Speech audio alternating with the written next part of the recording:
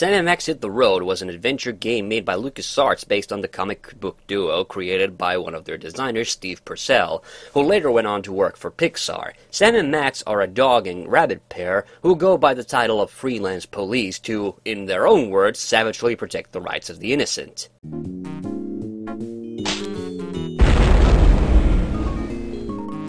I hope there was nobody on that bus. Nobody we know, at least.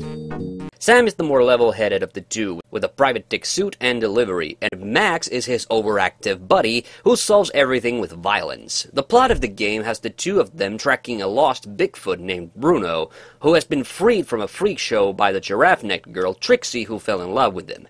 As the plot evolves, Sam and Max discover that Bigfoots in blocks of ice have been going missing all across the country, and that a villainous country western singer Conroy Bumpus is on a quest to catch himself one. Hey, let me get this straight. You want us to go traipsing all over the country looking for a soggy Bigfoot? I've never been traipsing before. Does it hurt? The game is littered with interesting locations, goofy characters, and cartoony action. Sam and Max's rapport in particular is what makes the game so great, with the pair having smart-ass comments for every situation. Also, the lush cartoony look of this game is quite impressive considering it was made for MS-DOS. However, it stacks up well if you compare it to much later titles in the LucasArts library like The Curse of Monkey Island and Full Throttle. The voice cast is also excellent. I especially love Bill Farmer as Sam. The actor is better known as the official voice of Goofy. He has a down-to-earth delivery, and even the more absurd things he says sound important. Just another random acts of violence. Max is voiced by Nick Jameson, and he adds a lot of goofy energy to the mix. I'll never shave again. You never did.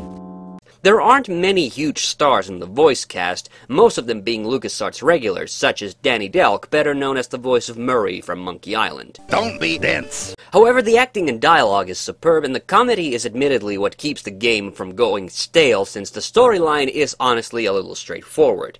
Sam and Max would go on to have several more adventures in game form after LucasArts stopped making adventure games. Michael Stanley and Sean Clark, the game's principal designers, would also develop Escape from Monkey Island and were the founding members of Telltale Games, who later went on to create 3 more Sam and Max installments. However, if you've played the Telltale titles, I have to warn you not to jump into the original Sam and Max title expecting it to be as easy as the Telltale installments. %, ampersand, $. And colon, semicolon, too. What are you doing? Swearing in longhand, asterisk mouth. There's 2 major flaws with this game which honestly keep it from being truly a standout title in the adventure game genre. The first problem is the interface. The designers wanted to rid Sam and Max of the verb bar seen in prior LucasArts games, and instead you cycle through the actions by right-clicking, similar to the Sierra adventure games. You can also activate actions from the inventory, but honestly, that's a bit too much work. However, I also think the right-click method doesn't really work so well, especially in a game with timing puzzles, and it just makes the gameplay much more awkward than it needs to be. This was before they created the verb system used in Full Throttle and Curse of Monkey Island. And yes, I know there are keyboard shortcuts just as in all other LucasArts adventure games, but in my opinion, if you're playing a point-and-click adventure, it's reasonable to expect that you only need to use the mouse. Hell, it's in the title of the whole subgenre, point and click. It really shouldn't be any more complicated than that. The second major flaw is the game's difficulty, which is added to by a number of really poor design choices. To the game's credit, you can visit a multitude of locations and discover many of them without much effort, but this game commits several cardinal sins of the adventure game genre.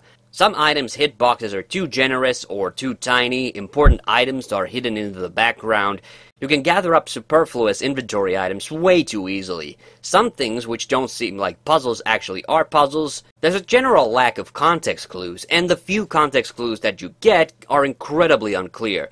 Not to mention that at one point you're expected to exploit what really just seems like a glitch in the game. In other words, this is an adventure game where there's way too many leaps of logic for you to reasonably solve anything without clicking every inch of every screen. Now, I'm not saying all the puzzles are like this, and a good number of them can be solved with logical deduction. But you can clearly tell that this was a game where the designers were out to trick the player as much as possible. Not cool, LucasArts, not cool.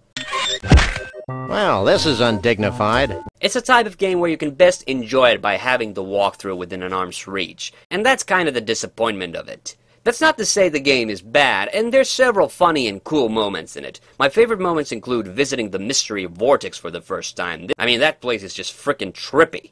Sam, this place is making my head ping.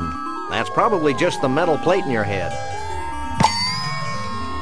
Trying to free Max from the driving range with gators, may I add. To my surprise, I got to experience the only other song section in a LucasArts adventure game, besides The Curse of Monkey Island, of course. And now with this Bigfoot and giraffe neck freak, I finally have a full menagerie. Hit it, boys! That's why he's asking me feared by the one. Overall, Sam & Max Hit the Road actually is a really funny and well-crafted game, but one with a lot of stupid stuff that prevents you from fully experiencing it as a solid adventure game. For its comedic writing and cartoony antics, I would say it's a definite must-play from the LucasArts adventure game catalog, but as an adventure game overall, it does leave a lot to be desired.